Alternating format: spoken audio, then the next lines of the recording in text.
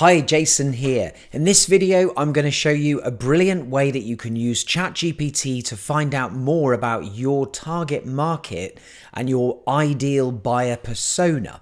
So these are all the kind of things that you need to do, particularly when you're starting a business and you really want to understand who is your customer so that everything that you generate thereafter in terms of marketing, particularly written content, is aimed at that perfect person, because then you're going to get so much better results.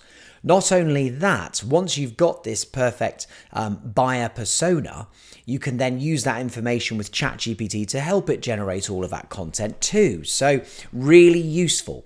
So first thing you're going to need in order to do this is to head over to here. This is the Chrome store, and go and grab this free extension called AIPRM for ChatGPT. You can see it's got like 500,000 users already and a ton of 5-star reviews, so it's doing pretty well. And what it does is just enable you to use lots of other people's prompts. And the one that we're going to focus on today is this one, which is Buyer Persona Legend. And it's by a chap called Ron. He has a YouTube channel over here, by the way.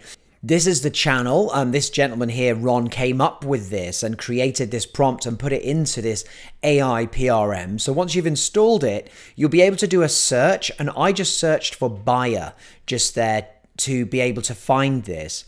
And then you just literally click on it, and then you're able to start putting in the information that it needs in order to tell you about your perfect target audience. So I'm going to use an example for this one. I'm just going to put the products that I sell. That's the first thing that you put in. I'm just going to put in essential oils. Why? Because I've got some in my office right here in one of those steamer things, and I thought I'd use that. And then I'm going to put a space dash, and then I'm going to put London as the location for the person. And then I'm just going to choose the tone here. I'm going to keep it friendly. I think that's good. And a conversational tone.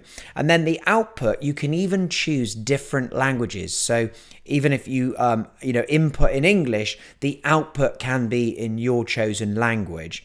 And then we'll just click go and watch the magic and what it does for you. It starts to create a table here of a fictitious person who is your perfect customer. And so table number 1 is the demographics. So the name, we're going to call her Charlotte. That's what ChatGPT thinks that your target market is going to be, a Charlotte. Age 33, occupation is a yoga instructor, someone who's interested in health and wellness.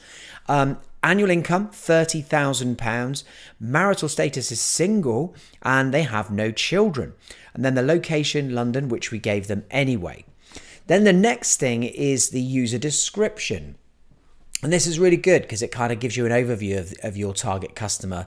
Charlotte is a health-conscious 33-year-old yoga instructor from London who is passionate about aromatherapy and natural remedies. She's looking for high-quality essential oils that are effective in relieving stress, improving sleep, and enhancing mood. So that's a really good user description. And then the psychographics, so personal characteristics. These are also useful for you to create marketing around. Mindful, holistic, health conscious, spiritual. They're also really good words to use within your marketing. Hobbies, yoga, meditation, reading, hiking, and traveling. And then the interest, natural remedies, wellness, self-care, sustainability, and spirituality. Personal aspirations to live a balanced and meaningful life, to inspire others to live healthfully and mindfully. And then we've got professional goals, pains. You need pains when you're creating marketing. Stress, anxiety, lack of sleep, and negative energy are all things which, they don't want. Your potential customer doesn't want that. So including those things as a solution with your product in your marketing is obviously going to help sales big time. And then you've got needs and dreams. Look at that. To live in a world where people prioritize their well-being and the well-being of the planet. Sounds like a good dream to me. Like this video, by the way, if you're finding this useful. And shopping behaviors. Now, this is another really useful thing. So how much have they got to spend each month? Now, ChatGPT has worked out that it's between £30 and £50. That's sterling. And then we've got the shopping frequency once a month. and then preferred channels, health and wellness stores, probably physical stores, and e-commerce websites. And then the search terms it even gives you here to use, or that they would use to find your product. And of course, you can use ChatGPT to get a whole bunch of other search terms. And then I'll be doing some videos on the SEO capabilities of ChatGPT in another one. And then triggers, things that would get them to a purchase, things that are like buzzwords for them that set off a little thing in their mind that says this is the one. So promotions, discounts, natural ingredients, ethically sourced products, and positive reviews, of course. And then the barriers, the things that might stop them from purchasing your service or product. High prices, a lack of information on sourcing and sustainability practices, and inconvenient ordering and delivery processes. So this is a really good way of truly understanding your buyer persona, which is like a basic thing in marketing that you need to have so that you can, once again, create all of that marketing content to the best of your ability, now truly knowing your customer. Now, what you can do with this is, because obviously you don't want to kind of have to scroll through this all the time in ChatGPT, is you can actually copy all of this. And if you just literally grab the whole lot like this, and you're able to just press Command C if you're on a Mac, Control C if you're on a PC, and then go and paste that into a Google Doc.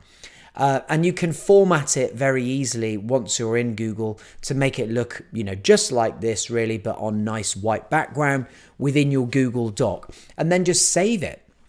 And then that will be something that you can print it out, put it on your desk. You can refer to every time that you sit down to create any kind of social media content, any kind of emails, even if you're using ChatGPT, to really get that messaging on target so it resonates with your person, your customer. So I hope you really found that useful. If you did, please do subscribe to my channel. And by the way, if you want to find out more prompts and more brilliant things that you can do with ChatGPT, I encourage you to join this free ChatGPT community. There's a link underneath the video. We've gained over 1.1 thousand members in 2 weeks, and it's growing now at around 200 to 250 people per day. I think probably we'll hit 300 people per day. People are sharing really good stuff like that extension that you've just seen there, and other extensions too. So there's an awful lot of good advice coming into this community from people using ChatGPT all around the world. So if you want access to that, the URL's underneath. Just click on it and just join for free and get involved. And don't forget to fill out your bio, because so many people, just put like hi or something like that. What you want is a really good bio. And let me just have a look at this gentleman here. There you go. Digital product maker with 350 projects, 250 5-star reviews as an employer at freelancer.com since 2002. There you go. So use a great bio. Use your bios wisely, because there's a lot of networking going on in this group too in ChatGPT. All right. Thanks for watching this video so much, and I'll see you in the next one, and have a great day.